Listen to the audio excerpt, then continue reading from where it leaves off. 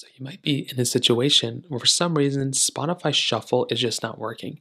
Meaning Spotify, when you're going through and you're shuffling out your songs, sometimes those songs may not actually shuffle properly inside of your particular phone. So the first thing I'd recommend kind of thinking about is making sure that number one, you have Spotify Premium. Sometimes if you don't have Spotify Premium and you're trying to shuffle songs within like an album, that might not necessarily work. So if I'm playing a song, I can't just choose any song that I want to do inside of Spotify like this if I don't have the premium version. So keep now on top of that, if you're in Spotify Premium and you're looking to actually, shuffle your song, make sure that the shuffle button is on. So there should be a shuffle button around the side of your particular device.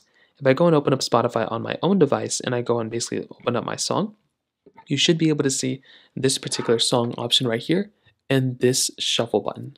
Just go through and try to find that shuffle button like this, and that will go ahead and basically help you out. So find the shuffle button and make sure it's enabled on. Now, if you do that and that's still not working, the next thing I'd recommend doing is to go through and see if you can update Spotify. Sometimes just updating Spotify can end up fixing the problem as well. So go right inside of your App Store, just like this. So open up your App Store, and you want to search up Spotify.